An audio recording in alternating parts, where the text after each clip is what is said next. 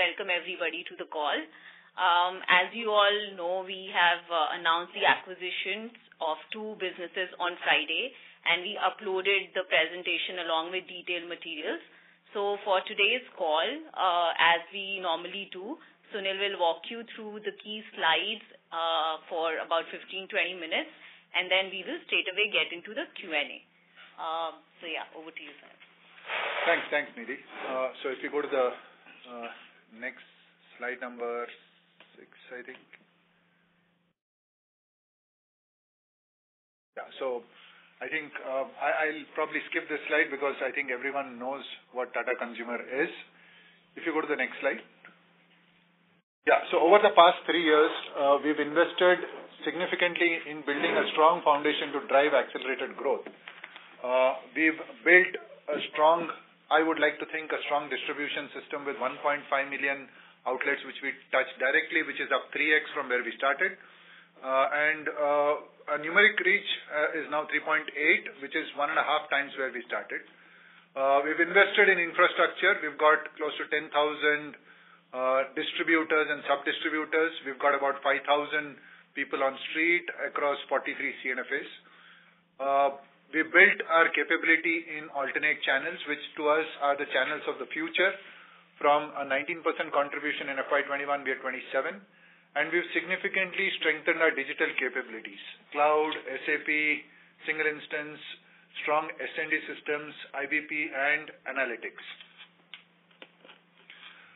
We've always maintained that we have 6 clear pillars for our strategy: strengthening and accelerating our core, driving digital and innovation, which is what makes us future fit, unlocking synergies and driving costs down, building capabilities and competencies and a future-ready organization, exploring organic and inorganic opportunities while embedding sustainability. Now, the reason why we are here today is because under the exploring new opportunities, we've always said we will grow organically as well as inorganically. Inorganically, we have a very clear roadmap of what we're looking for, and when we find value, we will look at doing inorganic options, and here we are, having announced 2 acquisitions on the same day.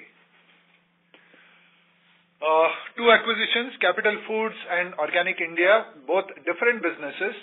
Capital Foods has 2 big brands, Ching's Secret and Smith & Jones. Ching's Secret is synonymous with Desi Chinese with a pan-India appeal. Smith & Jones is a Western brand, Western position brand, playing again in different spices, paste, etc. Both cater to fast-growing in-home consumption of non-Indian cuisines. In fact, if you look at it, if you look at a pan-Indian cuisine, Ching's Secret is probably right up there. And it fits in perfectly with the pillars that we identified for our portfolio, where we said core, pantry, ready-to-drink beverages, breakfast, mini-meal snacking, and future opportunities. So, Ching's Secret fits in perfectly into our pantry platform and a little bit into mini-meals and snacking, with gross margins which are significantly accretive to our current margins. Organic India, on the other hand, is a leading better-for-you brand rooted in organic. We've got an opportunity to become a formidable player in herbal infusions. Currently, about 40% of their business is infusions, 40% is supplements. Supplements largely sold outside India, but we've got an opportunity to grow them within India itself, and expands our total addressable market into fast-growing and high gross margin categories. This gross margin is still higher at a 55%, and more importantly, it gets us into health and wellness and nutrition categories. The big short-term potential here is for both the brands, and I'll come to that, is to leverage our network and drive significant operating efficiencies. I talked about this. If you look at first the slides, the points which are marked in slightly reddish color. So Capital Foods fits in perfectly into the pantry platform with sauces, chutneys, noodles, Chinese masalas, pasta masala, ginger garlic paste. and a little bit into mini meals and snacking with soups and instant noodles. Organic India fits in perfectly. We've always said we want to premiumize our tea business, so we get tea and infusions. It's not only tea. We also get organic packaged food, albeit it's a little bit small right now, but we still get a platform. And we have herbal supplements in our Horizon 3 pillar. What it does to Tata Consumer is it turbocharges our progress towards becoming a premium food and beverage platform. Today, we have market-leading food and beverage brands. We've got strong S&D, and we are continuing to expand that.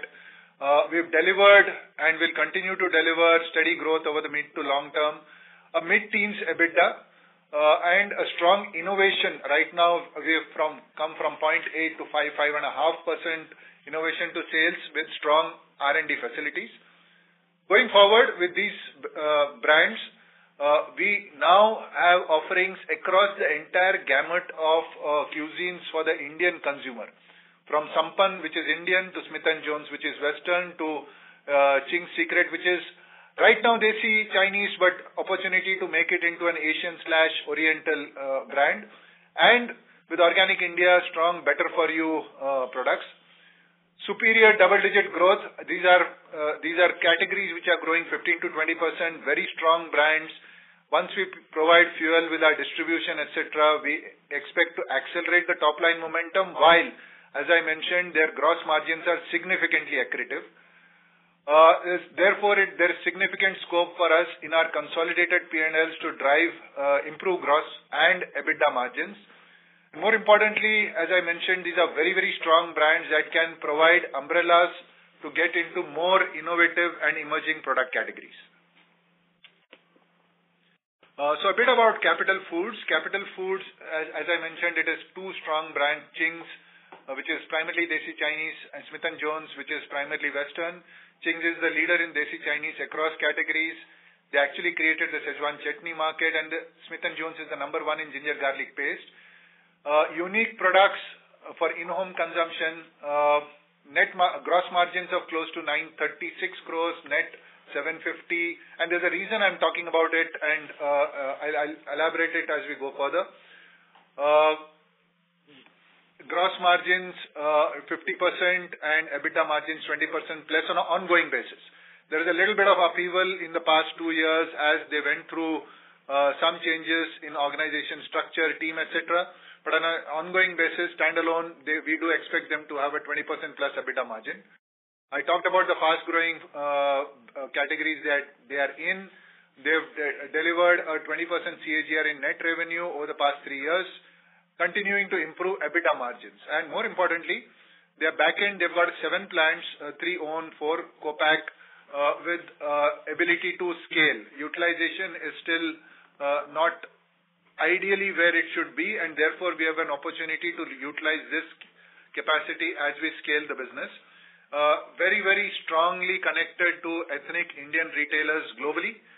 In fact, also creating white labels for them, and 17% of their revenue comes from exports. I do think this can grow significantly. The most important thing is they have only 350,000 outlets. Just as a perspective, I directly touch 1.5 million. My numeric reach is 3.8, 3.9 million. And therefore, the ability to scale in the short term through distribution. They have number 1, number 2 positions across 5 at least segments. Szechuan chutneys, blended masalas, sauces, ginger garlic paste, and soups. They've got a very strong brand recall. If you look at awareness of 88, consideration 84, ever use 79. I mean, this is a epitome of a strong brand if I look at it. On the right-hand top, I talked about the incremental GT unlock. We have ability to, ideally, in an ideal world, if I get to all my outlets, it's 10x. If you look at the box below, e-com, they are very, very weak right now, and I built a strong e-com platform. About 9% plus of my revenue comes from e-com. We've got a strong team which can help scale this up very quickly. Modern trade, I think they are decent, we are good. So I think we can take modern trade also to the next level. Basically, we've got a long runway for growth. If you look at it, the Chinese food service market is expected to grow at 12 to 14%, given the strong consumer preferences. Whether you look at the ratio of in-home to Mexican in organized food service industry, especially in the US, and if you compare it to the equivalent of what we have here in Desi Chinese, that's 30, this is 3. So there is a long runway for growth, and we do expect that Ching's will continue to have a very, very strong runway as we go forward. Currently, our estimate is the Desi Chinese segment is expected to grow at about 24% CAGR. And that 24% CAGR provides us enormous opportunities. We expect our relevant market to grow at a 13% CAGR. Across all the segments, you look at anywhere from 14 to 40% growth across the segments that they operate. So overall, 24%. And most importantly, this high growth also comes coupled with high margin, 50% plus, which is, I would think, quite up there in the food and beverage segments. Apart from that, I talked about Capital Foods having very, very strong connects with global retailers. You see the red dots. So whether it is Australia, UAE, or the US especially, they've got a very strong connect with the big retailers out there. We've got a footprint in similar markets, and therefore, we do expect us to be leveraging their relationships and infrastructure as well to make sure we explore our own brands like Sampann, Rasa, Joyful, etc. In summary, this facilitates us into high growth, high margin categories, significant TAM of 21,000 crores plus. They've grown at close to 20%. We can only accelerate from here on. This is in line with our strategic priority to expand into high margin, high growth categories. Strong brands, Ching's is synonymous with Desi Chinese, Smith & Jones. Strong brand, I think, can accelerate further. Consumer trends of growing in-home cooking of Western cuisine, Smith & Jones right on top of that. All the product categories that they bring in are completely accretive to our business. There are no overlaps, and they're margin accretive. I think this is an ideal combination if ever there was one. And of course, we've always said we would look for brands which have a strong India base, and if there is an export potential or an export leg, that is icing on the cake. Capital Foods gets in that for us. Organic India, very quickly, it is the leading better for you organic brand of food and beverage and herbal supplements. 7,000 plus crores TAM in India, 75,000 crores globally, so overall 82. The big thing in this category is given A, organic, and B, nutrition. Customer trust is key to success. I think Organic India has built this over the past few years. They are present across channels. It's right now only 350 crores. There's a reason for that. They are present only in 24,000 outlets. They are focused on sustainable living, and more importantly, they've got a 55% plus gross margin. It's in line with our strategy for a Horizon 3 segment. Most importantly, and I would highlight this, we spent a lot of time on the supply chain and making sure, for want of a better word, I'll use kosher. They've got rigorous product testing procedures and certifications valid for major global markets. We've gone right from the back end to pulling products which they've already sold, testing them, making sure that when we put the Tata brand name on this, we are truly selling organic products. And therefore, I would say they've got a unique, robust, hard to replicate, and more importantly, scalable backend. Because they've got a direct connect with about 2,500 farmers, indirect with about 10,000 plus farmers. So 12,500 farmers, 130 people working with those farmers. This is a supply chain which is hard to replicate. The other piece I would want to highlight is this sits at the ideal intersection of ancient Indian traditional medicine and organic. So there are players in Ayurveda, Indian medicine. There are players in organic, but there is no one who's built this bridge and occupied this strong position. As I said, 40% of their business comes from supplements, which are sparsely distributed in India.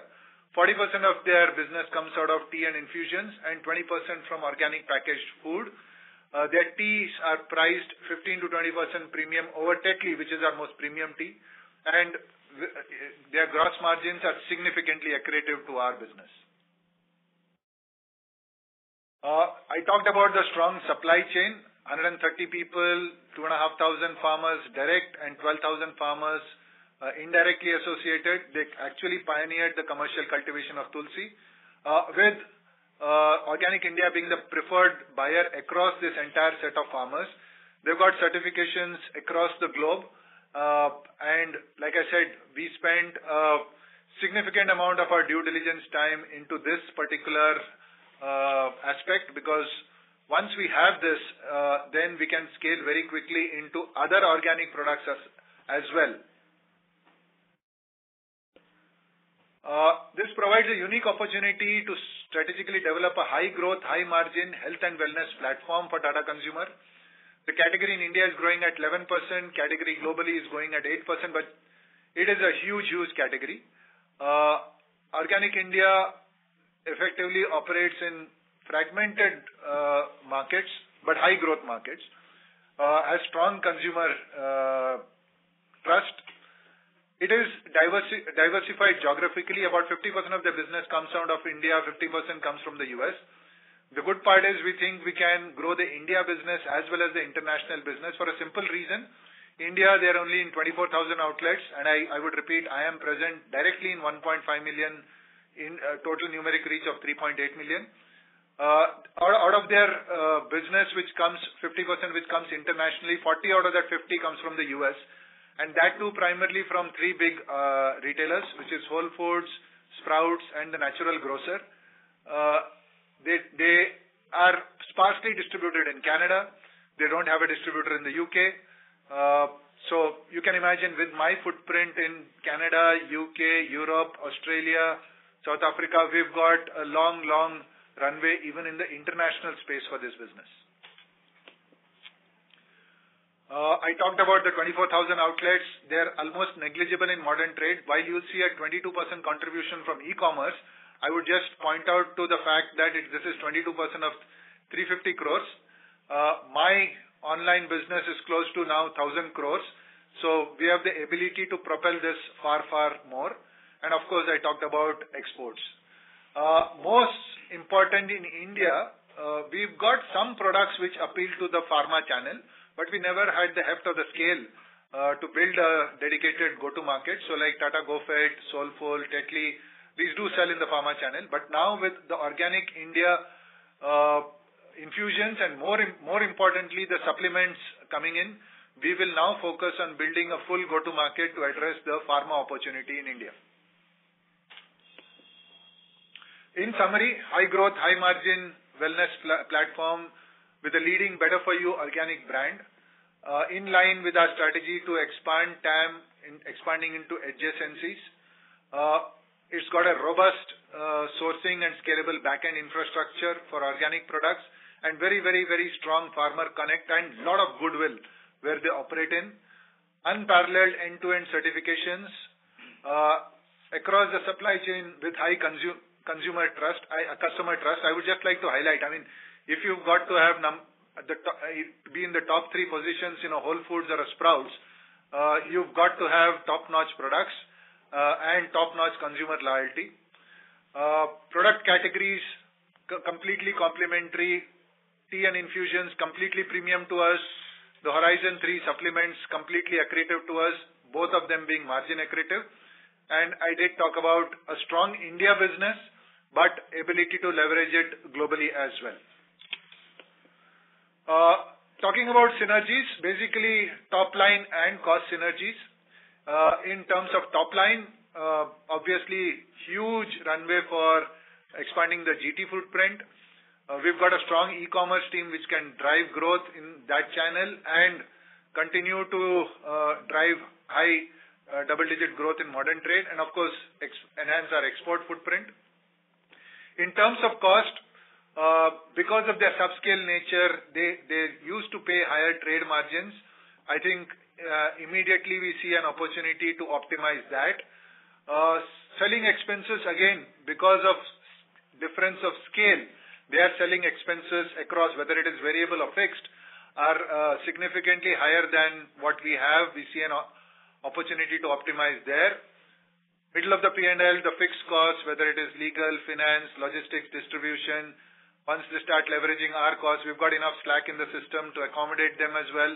We'll see a opportunity there. And of course, capacity utilization on the back end, whether it is optimizing between our facilities and Capital Foods facilities, or by growing Organic India, leveraging the back end, I think there is opportunity to drive capacity utilization higher in both the acquisitions.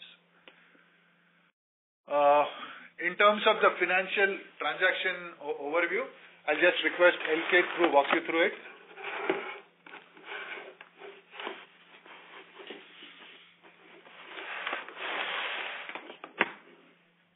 Okay, yeah. Good afternoon, everyone. Just walk you through Capital first and then maybe comment on organic.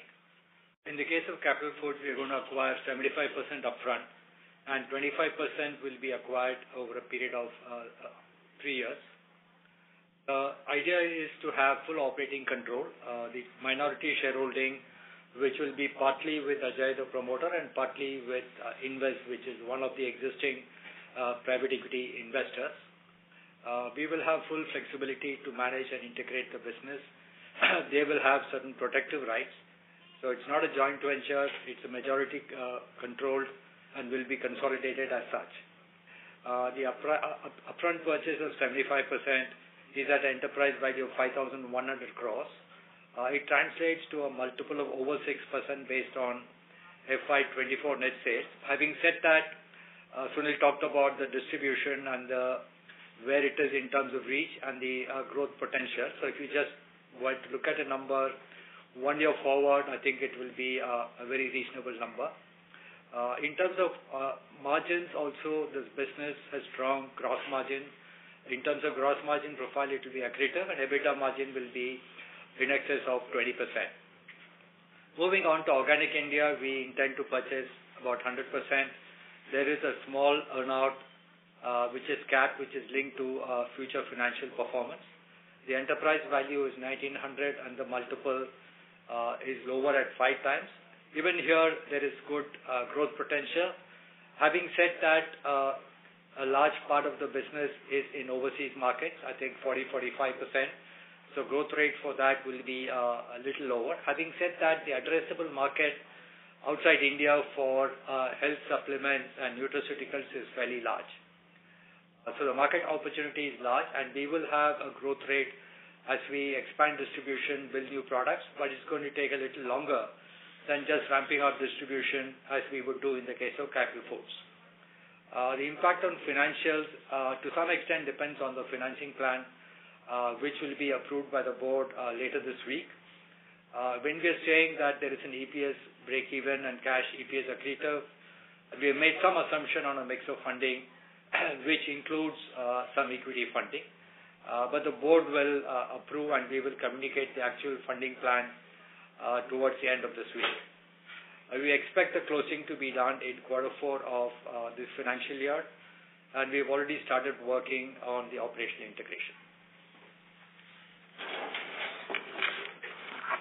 Yeah, I think that's it. We can get into the Q&A now. Thank you very much. We will now begin the question and answer session.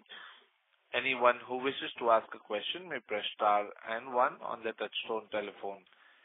If you wish to remove yourself from the question queue, you may press star and 2. Participants are requested to use handsets while asking a question. Ladies and gentlemen, we will wait for a moment while the question queue assembles.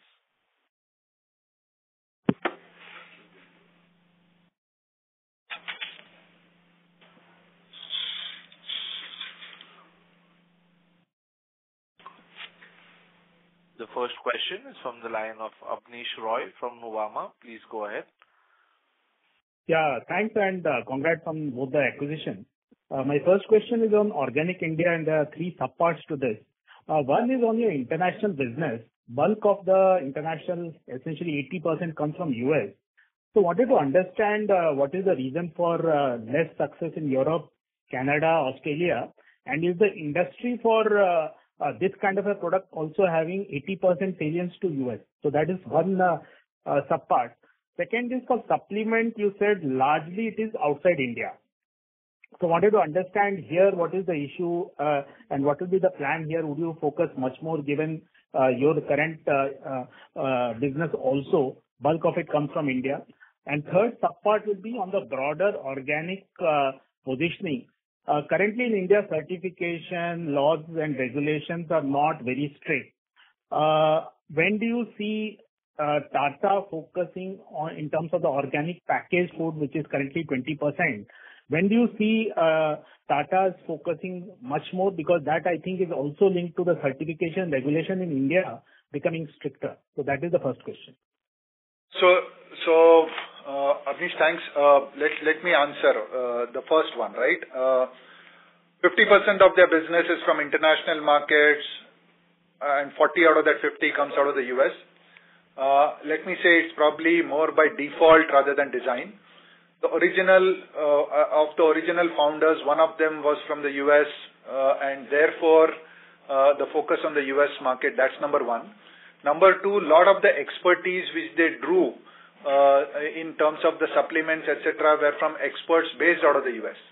And therefore they put up a sales team and a team out there. It's about 17-18 people right now who are based out of Boulder, Colorado, and working out of there. And therefore they've got the listing into the three big chains in the US. They export to about 48 odd countries per se, but let me say there is enormous opportunity to get proper distributors, proper expansion, proper listing into outlets, and therefore expand it into Europe, Canada, UK, Australia, everywhere. And that is the opportunity that we see. It's not that they've restricted themselves to the US or they have not got an opportunity elsewhere. It is just that they focus, given their size, scale, and ambitions at that point of time, they only focused on the US. So that's number one. Number two, you're right about the market internationally being higher. It's 75,000 crores. India is about 7,000 crores. But 7,000 crores is also a decent market for us to go after, especially given the fact that, as I mentioned, these guys play at the sweet spot of traditional Indian medicine and organic. And once the Tata name comes into play in a place like organic, there is the trust component which will play up. We've got our distribution to ramp up. Modern trade, you saw 3% contribution. I mean, in modern trade itself, there is an opportunity to ramp it up. So we do see substantial opportunity to grow in India as well. You're right. The market size is bigger internationally, and therefore I would say both parts will grow significantly. To your last point, I think I will point out to the presentation, the slides on certifications. They are certified globally, and from earlier they used to do about 180 tests. After we had discussions with them saying we've got to be certified across the globe, now they do about 500 plus tests. So they would pass organic certification anywhere in the world. And I do believe anywhere in the world means definitely in India. And this is across all product categories. So I would be very happy for FSSAI to ramp up organic certification, because if anything, it leaves me at the high end of the pedestal. Sure. My second and last question is on capital foods. So when I see distribution, you did speak on the huge scale-up opportunity. But wanted to check, you already done the Soulful integration. So when I see the numbers of Capital Foods versus Tata's current distribution, there is say almost 1:4 difference versus the direct and 1:10 versus the total. But seeing the success of Soulful, my question is, in 3 years, can this 350,000 current distribution, can it become say at least your direct distribution which is there currently, which is say 15 lakh? Is that possible? Because Indian Chinese, does it reach to that 15 million direct? Would you know that number? Plus, how easy, going by the Soulful, is it to target the existing direct distribution in terms of the scale up? Abneesh, I'm not a forecaster of the future, but just to give you some past numbers. Soulful, when we took it up, it was 15,000 outlets. I think in 3 years, we've got to about 300,000 outlets, right? Number one. Number two, the categories that they sell would be available in almost all Kirana outlets. Desi Chinese is our definition. Remember, they've also got Smith & Jones, ginger garlic paste, pasta masalas. They've got soups, instant noodles. So definitely, I would say the opportunity to enter into every single of my total direct and probably a large percentage of my numeric opportunity does exist. The focus now will be to make sure that we integrate these businesses quickly, provide the extra bandwidth that is required at the front end to drive that distribution into outlets.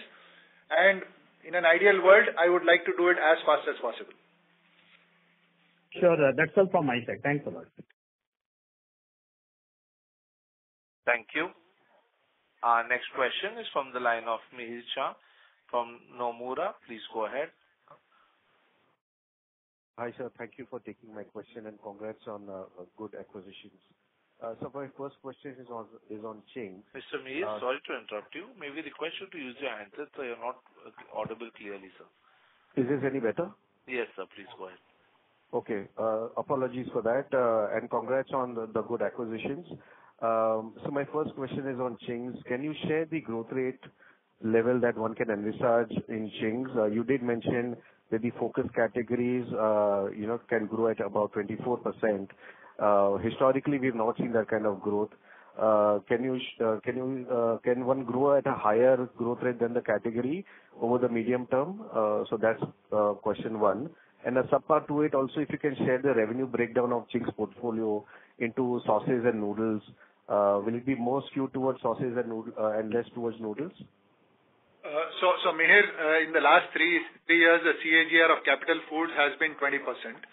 We do expect the categories that they operate in to grow at a 24% CAGR going forward. And remembering the fact that they already have very strong position, they should be able to ride category growth.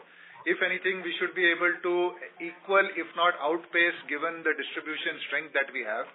And therefore, we remain extremely bullish about strong double-digit growth as we go forward on Capital Foods. And I would just like to highlight the fact that it is not only top line. Remember, it is significantly accretive to my gross margin. So as we grow that faster than the rest of my portfolio, my margin profile starts to change faster than that. So that's number one. Number two, I think they've got a decent mix of about 77% of their turnover comes out of Ching's, 17% comes out of Smith & Jones, and about 6 to 7% comes out of all their other categories. Got it, sir. Thank you. Sir, on Ching's again, on margins, one would ideally assume that the brand would have remained underinvested as, they were thinking about selling out, etc. And it would require higher investment once it comes under Tata Consumer.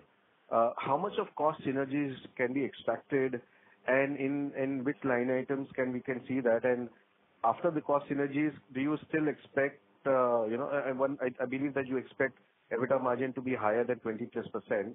So what can be the sustainable margin profile? I did hear you on media talking it to be upwards of 25%, but maybe a little more color on that will be very helpful.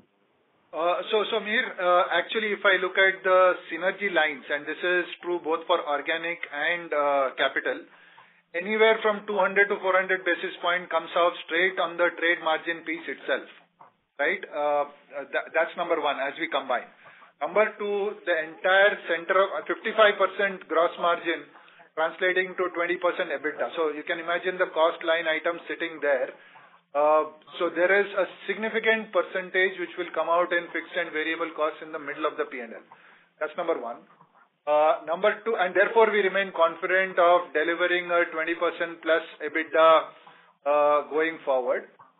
In terms of brand investments, that is one area I think they have not shied away from.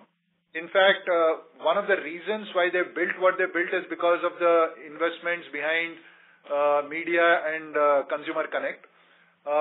Let me say their A&P spends are at least 2 to 2.5x of what we spend. And while the percentages might come down as they grow significantly, in absolute terms, we would continue to increase the A&P spends behind the brand. Understood. Thank you. So my second question is on Organic India. If you can, talk about your plans to scale up Organic India apart from the clear leveraging of your distribution reach that will play out. Maybe some color on what category expansions that one can expect out of Organic India and the kind of growth numbers that one should think about in this business. So Mir, we've got already very, very specific plans on both Capital Foods and Organic India to leverage our distribution while making sure that both of these brands get focused. Just as a perspective, right now the intent is that in all 1 million plus outlets, what we had started 6 months back of doing a split route, one broadly for one for food and one for beverage, we will be adding a third route to all 1 million plus cities. And then going one step below, 500,000 plus, where we had one route operating, we are now going to split it into two. So that bandwidth again is going to double. With that, at least in the big places which matter in the short term, I think we will get to distribution very quickly. On the product categories itself, I think this is work for us to do. We see an opportunity, given the brand name Organic India, given their supply chain and this connect with these farmers and their agri team to boot, and more importantly, their immense amount of knowledge sitting within their system. We do think we can expand into many other categories, but that is a map yet to be drawn up from our side in detail. Got it, sir. So one last question to LKK. I mean, on the accounting of the acquisition, if you can kindly share, how much one should think about what will sit in goodwill and how much on intangibles, and if there is any tax benefit on depreciation charge on intangibles that can be availed. So yeah, that's my last question. So I'll just give you, we are still working through the purchase price allocation. Part will be in goodwill and part will be in intangibles. The proportion as we finalize, we will let you know. On the intangibles, given that the brand, especially in the case of Capital Foods, very strong, there will be a reasonable attribution to the brand. And we will, unlike the other brands, we will look to amortize. That is the thinking. So over a period of time, we can expect some amortization. The proportion as we finalize the purchase price allocation, Organic is similar situation. Maybe the attribution intangibles will be slightly lower than in the case of chain. Now, the other point that you need to remember is from a tax perspective, we will certainly look to claim deductions because based on the decisions that you're probably aware. We have not factored in any upside on tax at this point in time in our return calculations, but yes, I think these are deductions that we will certainly seek to get. Got it. Thank you very much and all the way best, sir. Thank you. Our next question is from the line of Sheela Rathi from Morgan Stanley. Please go ahead. Yeah, thank you for taking my questions and congratulations on the two acquisitions. So my first question was, Sunil, you talked about the salience of online channel for Organic India, I think about 22%. Just wanted to understand what is the salience for Ching's on the online side, and just for Organic India's category, you think that it will be more prevalent on the online side or offline side even going ahead, because this category in general is very nascent in India. So Sheila, first of all, I mean Capital Foods, I think the e-com contribution is 4. You're right about Organic India being 22. I think that 22 is again by default, not by design, primarily because the products are not widely available in the offline market and therefore consumers go online. At least when the initial proposals had come up and we had gone to check with consumers and did a dipstick of what they think about their brands, the feedback that we've got was great brands but not available. I either need to go a Fab India store or a very few places, pockets like in Gurgaon or Bangalore, etc. In some pockets it was available. Therefore, consumer bought it online. But that said, there is no reason why as we ramp up, we will definitely ramp up offline distribution. There's no reason why online shouldn't continue to grow at a significant clip. Capital Foods, the focus always had been offline and the Kirana stores, LUPs, expansion of distribution, etc. And therefore, I think there was that much less focus on driving online. Here, I think in Capital Foods, we will bring our muscle to bear. Just as a perspective, in my business, about 9% plus of my contribution comes from e-com. There's no reason why Capital Foods also shouldn't be in that range, if not higher. Understood. The second question was, do we see any rebranding opportunities for either of the brands, under the Tata Sampann umbrella or in any way, or do we want to pursue the same branding which these two companies have? So Sheila, let me say very clearly, we've bought these brands for what they have built. Apart from the institutional knowledge, supply chains, networks, and the people that they have. There is no reason for us to go and dismantle that overnight. What will happen though is we will go back to consumers and see what happens if we add Tata to it in one form or the other. This is a similar thing that we've done in Soulful, where we had got very clear feedback that apart from the two geographies, say 2 or 3 geographies where Soulful was distributed decently and consumers knew about it. The rest of the places, adding the Tata brand name did wonders to the trial generation among consumers, and that's why we went with Tata Soulful. But as a perspective, Himalayan is Himalayan, right? So we've not added the Tata name there. So there is no, I would say, ideology or compulsion to add the Tata name, but if it does add value in one form or the other, we will consider it. Understood. My final question, in the presentation you talked about, the premium construct or, we heading to becoming a premium F&B play. So from where we are right now, especially looking at the emerging businesses, what would be our premium construct now and what would this change to once we have these brands under our umbrella, and where do you see that, say, in the next 3 to 5 years? So Sheila, like I said, both these businesses, gross margins are significantly accretive to my business, number one. Number two, their growth rates are far more, faster than my current business. So as a percentage of mix, this will continue to grow. What we do expect today, growth businesses for us contribute to 20% of our portfolio. And by addition of these businesses, my growth businesses will now be 30% of my portfolio, which will continue to grow at 30%. That's the expectation. Just to follow up here, Sunil, this would also include Tata Sampann, which has a less component of being premium. So my question was more to do with, how do we think of Tata Consumer being a premium play? I mean, that is where I was coming from. So Sheila, it's not that we are, sacrificing all our current business and tomorrow becoming a whole premium play. This is the journey towards becoming a more premium F&B play. You see the mix of businesses. Tata Sampann will grow, but remember, Soulful is a significantly higher margin.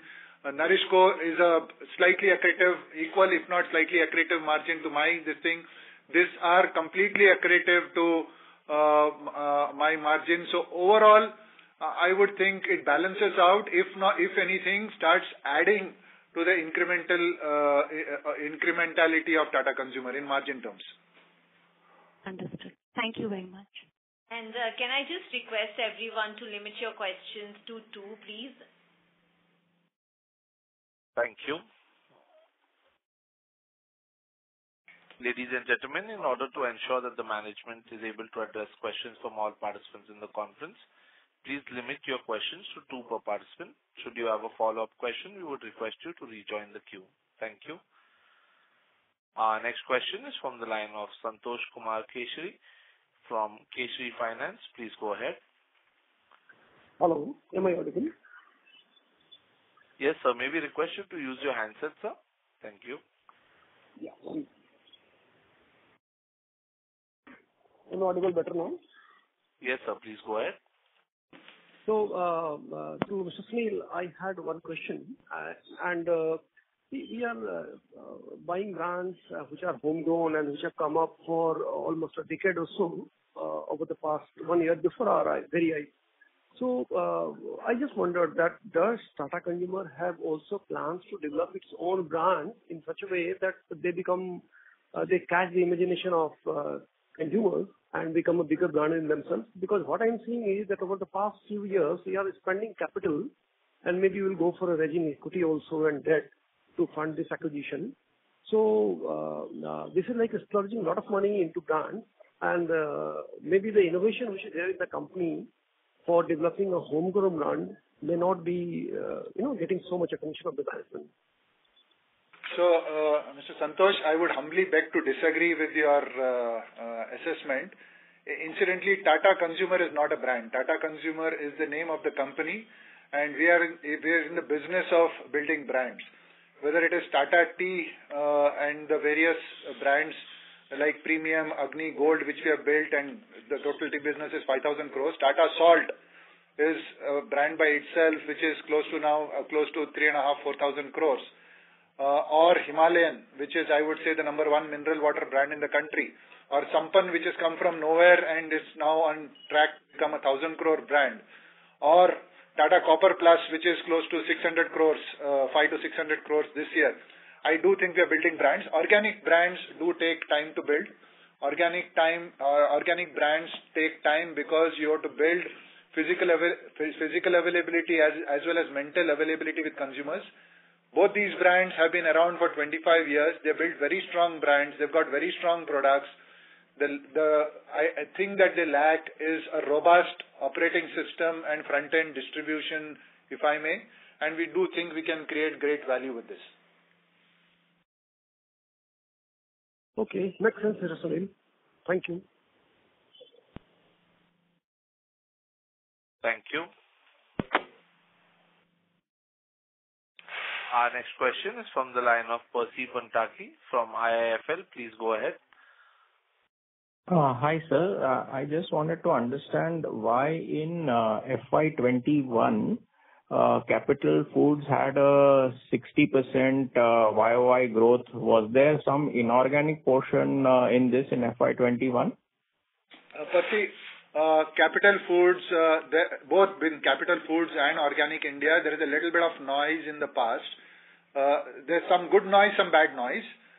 Capital Foods had a phenomenal run in the initial days of COVID because remember, packaged food, in-home consumption, Western cuisines, Desi Chinese did very well, and that was the reason why they had a super bump. But after that, they had some issues with the management teams, etc., and that's why they went through a little bit of upheaval. You would see now FY24 delivering again very strong growth both on the top and bottom line. It was a similar story in Organic India where they've gone through some upheavals on organization structure, people, etc. in the past. Now that they're stable, apart from that, FY23, they had a lot of cleanup to do, one-off cleanups because of some issue, because of these exact issues of the past, and that's why you'll see some noise in the bottom line numbers as well. Going forward, we do expect steady state. I mean, at least right now, they are steady state, very, very stable, both on the top line and bottom line. So, FY21, Capital Foods, it was the COVID-induced bump. Understood. And for Capital Foods, what percentage of sales comes from HoReCa? I would think today it is very, very small, Percy, and that is one of the opportunities. Given the paste, chutneys, noodles, coupled with the portfolio that we have of tea, coffee, etc. I think we've got a long runway in building out our food service. Currently, about 8 to 9% of Capital Foods comes out of the HoReCa channel per se. Now, of course, when you say HoReCa, this is direct sales to HoReCa because HoReCa also buys from Kirana stores, etc. when you're not available, right? So we don't have that number. But if I just stay for a minute with the 8% number, I do think it should be significantly higher. We started building our food service business about 1.5 years back or so, once we acquired Tata Smart Foods. Now, I think all of a sudden the portfolio gathers heft, and therefore we can accelerate that piece. Right. And lastly, if we exclude the one-offs in the Organic India margins, what is the current run rate of the margins excluding the one-offs, but before factoring in any synergies or any value that Tata might add to it? So, Percy, 55% gross margin. Now you can imagine how much flow-through I will have on my EBITDA percentage, right? Right. But, I mean, before you add value and get your synergies, what is the current EBITDA margin run rate? Any clarity on that? Currently, it's in high single digits, Percy. But like I said, they're just getting their house in order after doing a full cleanup. So therefore, they should be able to get to low double digits even without our interventions. And we do think there is significant amount of cost takeout to be done, and therefore it will be accretive to our EBITDA margins. Okay, sir. That's all from me. Thanks and all the best. Thank you. Our next question is from the line of Vismaya Agarwal from Citi. Please go ahead. Hi, sir. Congratulations on the great acquisitions. Just one bit, if you could please share some more details on the Capital Foods portfolio in terms of any breakdown in terms of sauces and noodles or any other large parts. And, from a category perspective, which are these which you see as the big growth driver for the company going ahead, please? So, Vismaya, actually, we see.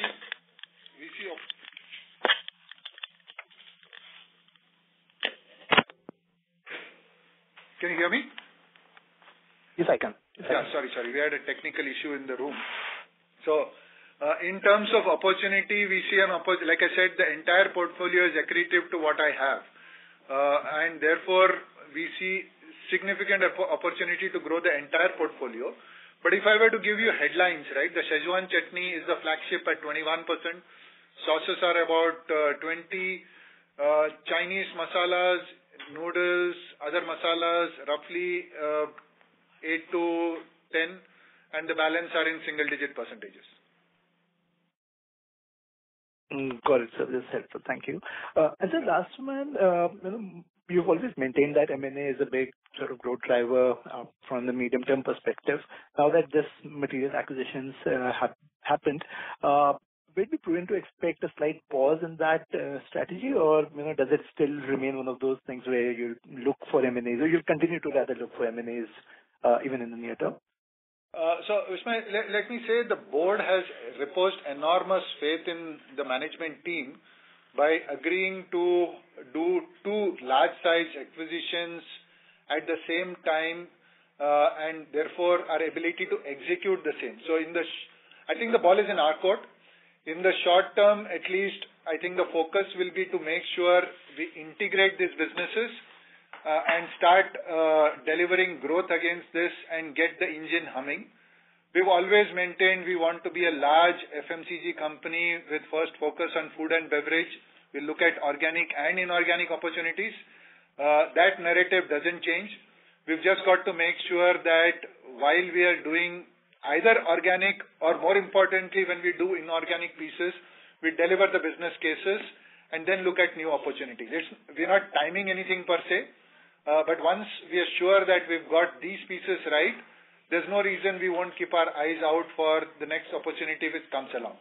But just as a perspective, other piece we've always maintained is we will create value, and there is no time limit or a target number that we'll go after. So if you see, this happened after 2 years. So the last one we did was Smart Foods. So it was almost 2 years. It's not that we didn't have opportunities there, but we passed all of them because we didn't think they were strategically and financially good fits. When we see something happening, there is no reason we won't press the trigger. Very clear, sir. Thank you. That's all from me. Thank you. Next question is from the line of Amit Purohit from Elara. Please go ahead. Yeah, thank you very much, and congratulations, sir, on the acquisitions. Just one point on the retail outlet profile for Capital Foods and for Soulfull. Is it broadly similar, or the profile of the retail outlet is right now very different? So the profile of the retail is a typical Kirana store, which you and I see up and down the street. It's just that some of the stores would sell products like Soulfull for breakfast cereals, etc. Some of them would sell snacking. But I don't think there is a specific profile of a store which sells only Soulfull or only Capital Foods per se. We do think there is an opportunity to expand into the broad majority of the stores that we cover, and that is one of the big drivers for growth. Okay. And sir, would you be able to help us with some numerical number on the chemist outlet, maybe in metros? What could be the opportunity, especially when you said that Organic India could be used as a medium to scale up in that sense? So on specifically, while Organic India does provide us the heft in our portfolio to now address the pharma channel, now that we have signed the agreements, now we will get down to work on what is the number of outlets available, what is that we can address, how can we go there. And I would say in the next 3 months or so, we should be able to work out our detailed go-to-market strategy. Because remember, the pharma channel operates slightly differently from all the other channels that we are used to addressing. We've got to make sure we've got various choices to address the go-to-market there. We've just got to make sure we pick the right choice and then execute strongly behind that. Okay, that's it. Thank you so much. Thank you. Moderator, we'll just go to the webcast now and take a few questions from there. Yes, ma'am. So there's a question from Tejas at Avendus. Sunil, he's asking, in your strategic perspective for future targets, do you lean towards acquiring small brands in underexplored markets, large brands in saturated markets, or the optimal scenario of prominent brands in less explored categories? So Tejas, I think my ideal scenario is wherever I can create value with the amount that I would pay for inorganic acquisition, right? So it is not necessarily, there's different types of work and different types of effort in all the scenarios that you mentioned. Small brand in underexplored market or a large brand in saturated market. Each one has a different challenge. Like I said, we will look at the strategic and financial fit. B, our ability to create value out of that. C, to make sure that we create the value, we do have the competencies and capabilities, right? Or we are getting them with the targeted acquisition. So I don't think there is a cookie cutter formula in any of them. We look at every opportunity on its own merits. Okay, thanks, Sunil. There is a question from Ronak at Equirus. He's asking, given that the growth rates in Organic India have been on the lower side for the last 3 years especially, and EBITDA margin also has been volatile, do you think you need more work there versus Capital Foods? So I think I already alluded to the fact that both Capital Foods and Organic India, there has been a lot of noise in the numbers, both top line and bottom line. If you look at them historically, they've gone through some amount of internal issues, etc., which now they are on top of, and they're, I would say, currently sailing smoothly. Both of them have different things that I need to execute to deliver value. Capital Foods relatively easier plug and play in my distribution system because most of the growth will be in India, little bit into export opportunities, etc. Organic India, I think we've got to execute both India and internationally, and we've got to build a go-to-market system. But remember, just as a perspective, Organic India gross margins are significantly higher and therefore, for the extra effort, I think the money that we realize on the bottom line is also significantly higher. So it might take a little bit of time, but not too different from each other. Thank you, Sunil. There is a question from Bharat Sheth at Quest. He's asking, can you give some color on geography-wise exports of Capital Foods and our presence in those regions to grow export at accelerated pace? So Bharat, I think we already alluded to it in our presentation. I think the strong markets for Capital Foods strongest relationship with the retailers are US, Middle East, and Australia. They're also present in other markets around Europe and, say, Canada. But given the fact that the largest Indian diaspora market exists in US, UK, Canada, Australia, which is exactly where our footprint is, I do think these will be the markets which we will focus on to drive accelerated growth. Okay. Thanks, Sunil. There's a question from Richard at JM Financial. I think LK has partly addressed it already with respect to how much the goodwill is in our EPS. Richard, I think we'll have to have a conversation offline. We've also seen your comments in your report, so we can have the conversation offline. And we have given a direction statement, as I mentioned. It also depends on the funding plan, right? That's issue. We have assumed some cost of capital, done some working, which we also don't understand. So maybe we can take it offline. Sure. Thanks, LK. Again, there's a question from Ajay asking how much is the goodwill. I think we've already addressed it. And then there is a question from Vismay. Vismay, I think you've already asked on the other Q&A. There is a question from Harini asking, even with a strong double-digit growth and operating margins north of 20%, can we see a payback period shorter than 8 years? And what is the ballpark IRR that we target in such deals? So I think we generally look at an IRR in excess of 18 to 20%, and this I think will be ahead of that. So we are fairly confident, given the growth rate, given the potential revenue synergies and cost synergies, we are confident of meeting that or exceeding that. Okay, thank you, LK. There's a question from Mudit at Franklin Templeton. He is asking if Organic India's gross margins were 67% in FY22 and 62% in FY23, why are we talking about a 55% gross margin in your communication? Yeah, so just as a perspective, the way we calculate gross margins is slightly different from the way either Capital Foods or Organic India calculate gross margins. We take all variable logistics, etc., into the gross margins in our calculation. Therefore, fundamentally, even without doing anything, you will see the numbers lower. I would think, if anything, gross margins, like I said, given the 200 to 400 bips synergies coming in straight from trade margins itself, which will drop into gross margins, I do think we will deliver higher than what they were delivering. Okay, thanks, Sunil. There is a question.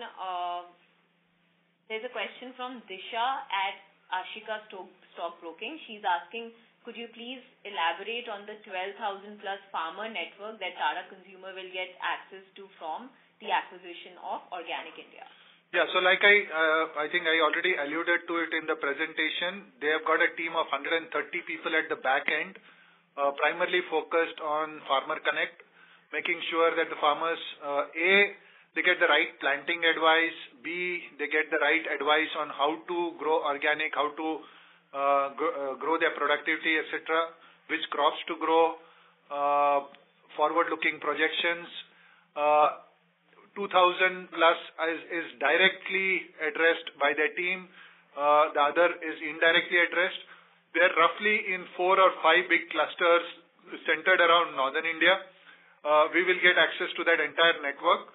What that allows us to do is not only leverage that network for the current range of products, but if we want to expand into any new categories, we get a range of farmers who have a fantastic relationship, have grown through the years with Organic India, and therefore very high level of credibility, goodwill, and trust with the company. We aim to continue that and leverage that for expanding the portfolio. Thank you, Sunil. There is a question from Jasmine. She's asking, the year-on-year revenue growth for Organic India has been declining over FY22 and 23. Could you give any explanation for that? Like I mentioned, both Capital Foods and Organic India went through their own upheavals over the past few years. I think Organic India did a lot of cleanup. You will see not only in the growth rates, you will also see in the EBITDA numbers. I think they basically had to clean up to clean up some issues of the past. They did that and took the entire hit both on the top line and the bottom line in FY23. FY24 is a clean sheet, well-run operation, and that's what we're looking at. Thanks, Sunil. Moderator, maybe we'll just take one final question from the Q&A queue. Noted, ma'am. Thank you very much. Next question is from the line of Sumant Kumar from Motilal Oswal. Please go ahead. Yes, sir. Can you talk about current distribution reach of Tata Consumer benefited to Organic India internationally and domestically? So I think we already gave the numbers. Organic India in India is present in 24,000 outlets. Tata Consumer directly we touch 1.5 million, and our total numeric reach is 3.8 million. Internationally, they have 48. They export to 48 countries. 40% of their total business comes out of the US, and out of that, a significant portion comes out of three big chains, which is Whole Foods, Sprouts, and the Natural Grocer. No, I am talking about how much percentage of total reach we have domestically and internationally. We are going to get a benefit of that current distribution. Because I don't get the number. I mean, I should be able to sell Organic India teas and infusions in almost all my outlets. So, okay. Are you asking for in those 24,000 outlets, how many will I get into? So both sides synergy we are talking about. There's one point, I'm talking of 15 lakh and you're talking 24. I think the synergies are more, we would be covering all that 24,000 outlets. Let me put it in short. Apart from some of the Fab India outlets where we will continue to have the products listed going forward. There are Organic India, some 16, 17 standalone outlets which we are evaluating as we speak. Okay. Thank you so much. Thank you. Ladies and gentlemen, that was the last question of our question and answer session. I would now like to hand the conference over to Mr. Sunil D'Souza for closing comments. Thank you. Thanks everyone for joining us.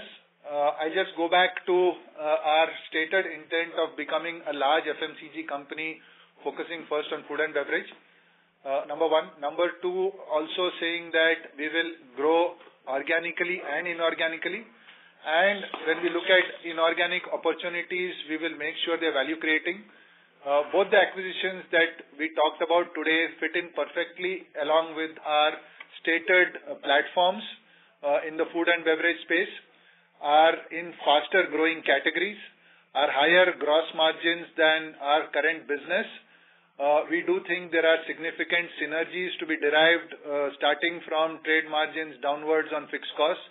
And therefore, while they deliver EBITDAs, Capital Foods, for example, is 20% EBITDA already, we are extremely confident that we will be able to add to those EBITDAs. Just as a perspective, my EBITDA is currently in the 15-16% range, so significantly accretive, even standalone EBITDAs going forward. Apart from the fact that we get two strong umbrella brands, we get two decently strong supply chains, one extremely strong agri sourcing supply chain, a set of people with knowledge, institutional knowledge in those categories, great relationships with retailers globally, and perfect synergies in the outlets that we address to drive both top line and incremental bottom line for us. Also, we're looking at funding options to make sure that we can, in the short term, while we execute these opportunities, we will continue to explore opportunities as we go forward to make sure we continue the momentum on growth for Tata Consumer. Thank you. Thanks everyone for joining. Thank you. On behalf of Kotak Institutional Equities, that concludes this conference. Thank you for joining us, and you may now disconnect your lines.